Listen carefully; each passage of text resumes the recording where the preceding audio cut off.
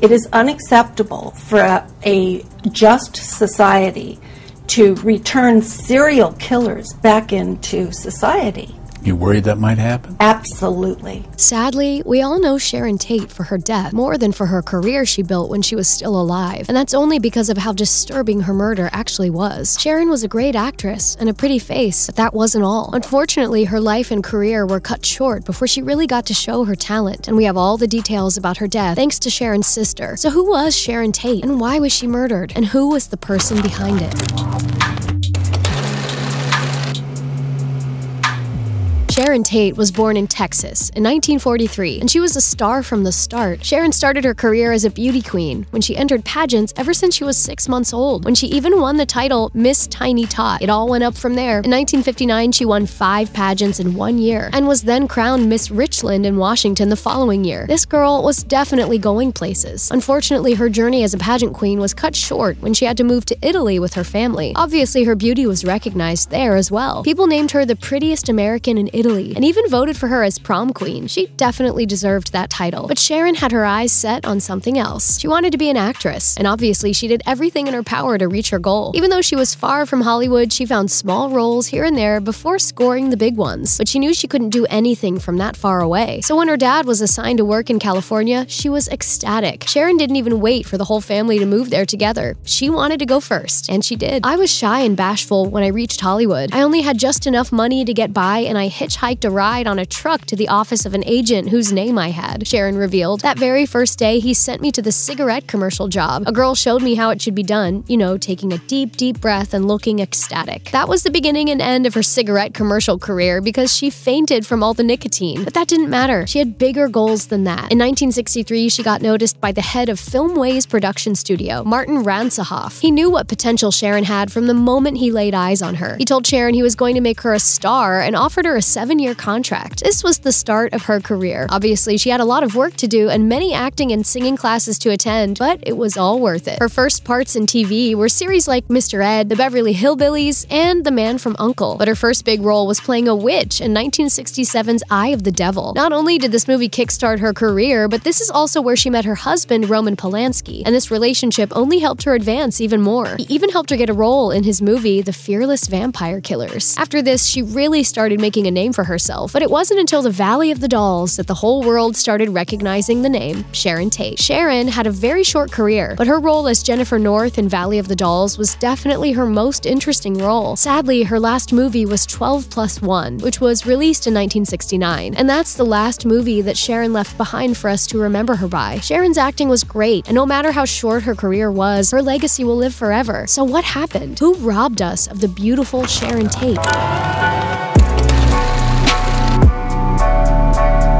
The night of August 8th, 1969 was a pretty normal night for Sharon. She was pregnant and waiting for her husband Roman to come back from Europe. Sharon was expected to go to a dinner party, but decided on a quiet dinner with her friends instead. That's why she and her friends, Jay Sebring, Wojtek Frykowski, and Abigail Folger went out for a quick bite at Sharon's favorite restaurant and came back home together around 10. Little did they know that they were walking into their own death trap. Charles Manson is the man behind what happened next. He ordered Tex Watson, Susan Atkins, Patricia Winkle, and Linda Kasabian to break into the house and, quote, totally destroy everyone in that house, as gruesome as you can. Make it a real nice murder, just as bad as you've ever seen, and get all their money. The first person to get murdered by this group was Stephen Parent, who just happened to be there at the wrong time. He had gotten out of his car and into the driveway when he was attacked with a knife and shot 4 times. After making sure Stephen was dead, they continued inside and killed the rest. There was a lot of stabbing involved. Sebring was only stabbed 7 times compared to Frykowski, who was stabbed 51 times, followed by 28 stabs to Folger. They were also shot and bludgeoned in the head until the 3 of them were dead for good. Frykowski was the only one who actually woke up for a while the murderers were still there, and he managed to ask Watson what he was doing there. Watson answered, "I'm the devil, and I'm here to do the devil's business." Creepy, right? As for Sharon, she was stabbed 16 times, which was more than enough to kill both her and her baby, but they wanted to torture her even more, so they wrapped a rope around her neck and hung her over a rafter. Reportedly, while she was being stabbed, she begged for them to at least save her unborn baby, but obviously they didn't care. Her cries were answered by an angry Atkins who replied, "I don't care about you or your baby." The murderer, Atkins, talked about this moment herself.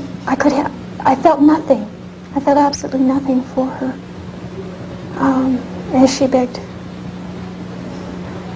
for her life and for the life of her baby. And before they left, they grabbed Sharon's blood and wrote "pig" outside of the house with it, and they were left there dead, only for the maid to find them the next morning. That must have been a terrifying sight to see, definitely one she'll never forget. After the police and Sharon's husband were notified about this horrifying murder, the investigations began. The whole world was shocked by this unexpected death. After searching the house and finding tons of drugs, the police believed this was just a drug deal that went wrong, or the victims had gotten paranoid because of the drugs, which somehow could have led to the murders. That obviously wasn't the case, and the case remained unsolved until December of that same year when the police arrested Charles Manson and his team for reasons unrelated to Sharon's death. But after some investigating, they found out they were the real murderers of Sharon Tate and her friends. Back then, they were all sentenced to death for the crimes they committed. But as the laws changed through the years, the death sentence was replaced with life in prison instead, which isn't nearly enough for what those monsters really deserve. But what relation did Charles have to Sharon? Why would he kill someone so innocent? Some people think he only did it because he wanted to do a crime that would shock the world, that the world would have to stand up and take notice. If that was the case, they definitely reached their goal. The death of Sharon is still mentioned to this day, and everyone knows about the Manson clan and their murders. But that wasn't what happened. It seems that the real reason might be that Manson sent his team to the house to kill the previous owners and not Sharon and her friends. Terry Melcher used to live there, and he was a music producer who met Manson a couple of years back. Apparently, Charles was aspiring to become a singer himself, but Melcher wasn't impressed with his talents. Clearly, he didn't take that rejection well and just cry about it, as any other normal person would have. So we know what happened next. Charles wanted to get revenge for that and ended up murdering the wrong people. Sadly, these weren't his only victims, and Sharon's sister Deborah spent a lot of time trying to uncover more of their murders. She was only 16 when Sharon died, which was obviously very traumatizing, and she wanted justice for her sister. Everyone knew that Charles was responsible for plenty of deaths. He even bragged to his cellmate about how he killed 35 people on his own, but there was never any proof of those murders. Deborah was set on finding out more, so she wrote to Charles while he was in prison, and surprisingly, he replied. She definitely didn't expect to communicate with her sister's murderer, but here's what he said. He was writing about how he was an outlaw, and that he lives by outlaw rules, meaning he would never rat on any of his brothers and sisters, even though some of them had done it to him. Deborah said about Manson's reply, but he drew me a little picture that was an exact replica of the Paramount Mountains, the mountain range surrounding Barker Ranch, where Manson was hiding out after the murders and eventually captured. She thought this was his way of answering her questions about additional murders. She believed that the X marks on the drawings were places where he buried his other victims, but after a lot of digging, no human remains were found anywhere near that place. Maybe Charles was just messing with Deborah, since he never really felt bad about the murders. So now that he was in prison, he had to find a new way to mess with people. That doesn't mean Deborah ever stopped fighting for justice. And when she heard that Manson's family was seeking parole for him, she knew she had to do something to stop them. So she got over 350,000 signatures on a petition to help keep all of the murderers in prison where they belong. I'm going to keep fighting like hell to ensure these people remain behind bars, Deborah said. My mom asked me to continue this work for her, so that's what I'm going to do. And she managed to do just that. Charles rotted in prison until the very last day of his life. He died in 2017, which was a lot more than he deserved. He cut Sharon's life short when she didn't do anything to deserve it. At least all the people responsible for the disturbing murder were punished for it. If you liked this video, make sure to watch this other one too.